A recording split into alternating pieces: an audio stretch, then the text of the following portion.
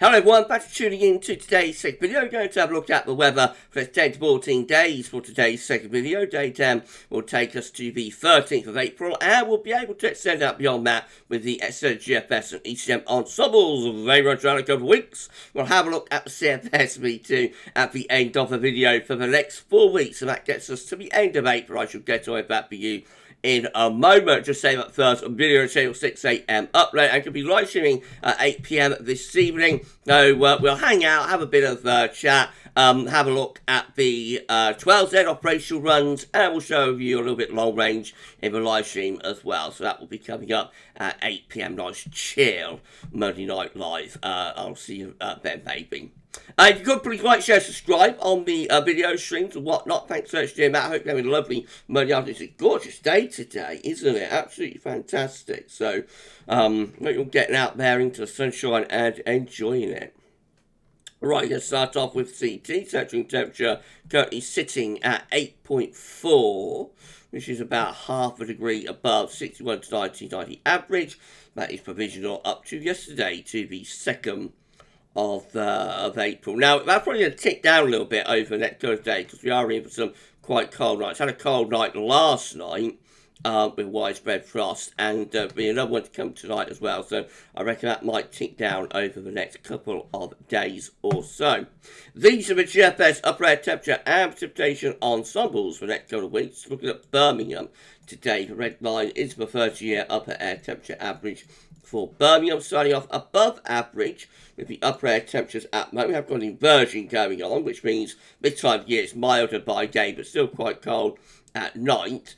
We're going to see the upper air temperatures dropping a little bit towards the end of the week, then picking back up a little bit over the weekend, and then just sticking quite close to the long-term 30-year average. Precipitation-wise, starting off reasonably dry. There's going to be some wet weather to come around Thursday, and then we go drier into the Easter period and through to the second week of April. Maybe a little bit more unsettled in the second half of the month, because that's a long way out and is therefore unreliable.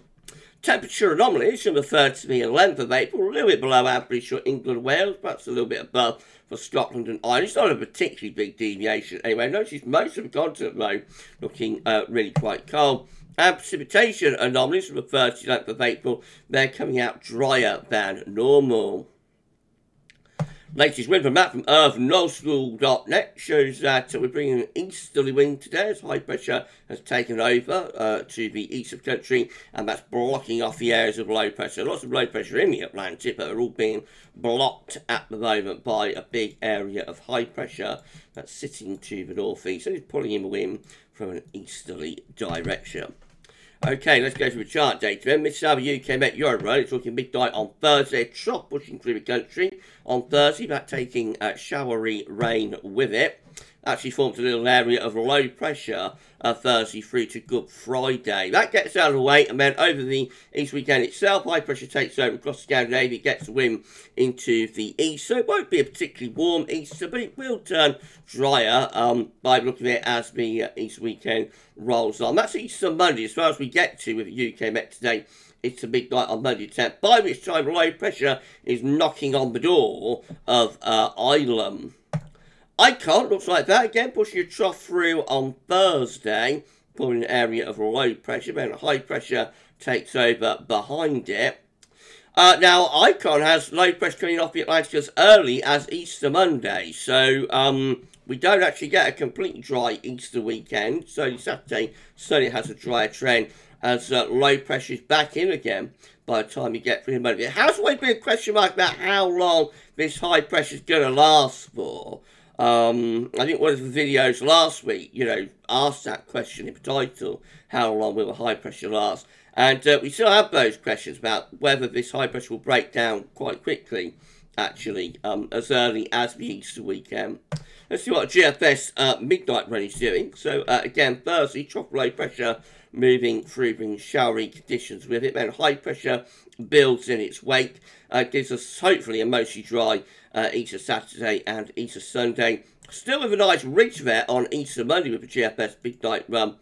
And even up to day 10, actually, high pressure to our east, kind of blocking off the Atlantic there. Plenty of high pressure into the extended range with a GFS midnight run as well. We finish up looking like that very nice ridge. That's that would be game potential into 20s Celsius, I think, there with that ridge of high pressure. So the GFS midnight run, very high pressure centre, very high pressure dominated. The GFS 6 then again pushes that trough through the country on Thursday with high pressure building in its wake as we go through the Easter weekend. Low pressure trying to break down that ridge out in the Atlantic, but high pressure is quite stubborn and is standing its ground. Actually builds back again as we go up towards day 10 with a proper easterly flow setting in. So again, high pressure dominating over Scandinavia over the next 10 days. And eventually we strengthen an easterly flow. It shouldn't be that cold, but we'll have a bit of a chilly, raw type feel to it. Quite deep area of low pressure down across Biscay there as we get through to the middle of April. We're beyond day 10 now, of course, but you've got quite a deep low down towards Biscay, Spain, Portugal. High pressure to our northeast. That's pulling in the winds from an east to southeasterly type direction. But that low pressure kept at bay, actually. Brings a lot of rain, no doubt, Spain, Portugal, but kept at bay by this blocking area of high pressure around the UK. Eventually, the GFS 6 then gets that high pressure to Greenland, and we start putting in a cooler or a colder northeasterly by the 19th of April. If you enjoyed the video, then please can you like, share, subscribe. Thank you so much, everybody, for doing that. Drop a comment and let us know what you think about this and all of our videos. Thank you so very much, everybody, for doing that. GM, once again, pushing the trough through the country on Thursday, taking showery rain with it. Then high pressure builds to our east into the Easter weekend, blocking off the areas of low pressure in at least a while. But by Easter Monday, low pressure starting to move in from off the Atlantic. A little bit more of an unsettled look to the GM compared to the GFS output, especially for the north, although the ridge sort of hanging on just about down in the south. And then the ECM looks like this. Again, we push that trough through on Thursday, taking showery rain with it. Forms a little area of low pressure. It does so it could bring some quite wet weather into the east and south for a while into Good Friday. Then high pressure takes over in its wake across Scandinavia by Easter Monday, turning perhaps more unsettled in the north and in the northwest too. And then up to day 10, high pressure builds over to the east of the country, and that starts to pull the wind into a southerly. And if you have a look at the upper air temperature, you can see I've got some very warm air sitting just to our south there. Now, we had a lot of this sort of pattern last summer, of course, so let's just have a quick chat about that. Notice this area of low pressure down here, what we call a cut-off low to the west of Portugal, ridge building over and to the east of the country, and between the two, between the cut-off low between the Azores and Portugal and the ridge sitting across Western and Central Europe, we get the wind into a southerly. And that's the pattern that gave us 40 degrees last summer. It gave us regular hot weather, has given regular heat spikes. It has been like a repeating pattern over the past several summers, giving us regular heat spikes through those summers. And of course, last summer, we had the heat spike to end all heat spikes, where we brought up that extremely hot air from North Africa, got to 40 Celsius. Now, we're seeing that pattern beginning to re-emerge there by day 10 with the ECM.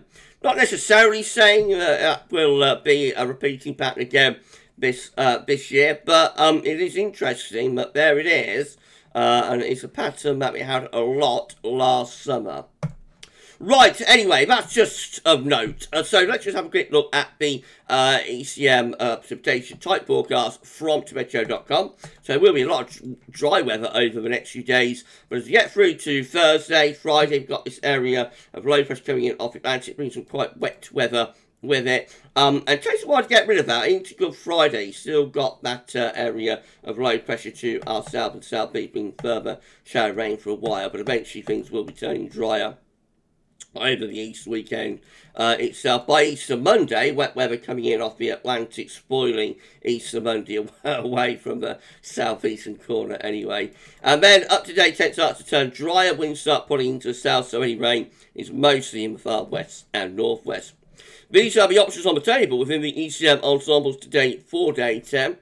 Gets us to the 13th of April from the Icelandic Met Office. 24 members of the ECM Ensembles with high pressure to our south and east. Low pressure is away to the north and west, and that gets a wind into reasonably warm southwesterly or maybe even southerly. 15 with low pressure in off the Atlantic, bringing unsettled weather in from the west, of course, and then 12 with a Scandinavian high. Winds going into the east. So that warmer option is actually the majority option there within the ECM ensembles today for the 13th of April.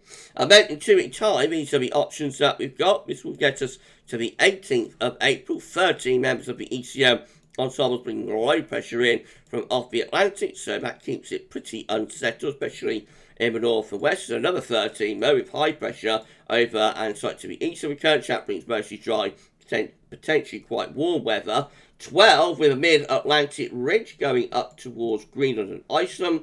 Winds pulling into a chilly north or northeasterly with that. 7 with, again, high pressure ridging to our north and west, and that's bringing in a wind from perhaps a cooler northeasterly direction. And then 6 with low pressure over to the east of the country, and that bringing in chilly winds from the northwest, and it looks unsettled too. So a lot of options by the time we get to 2 weeks out.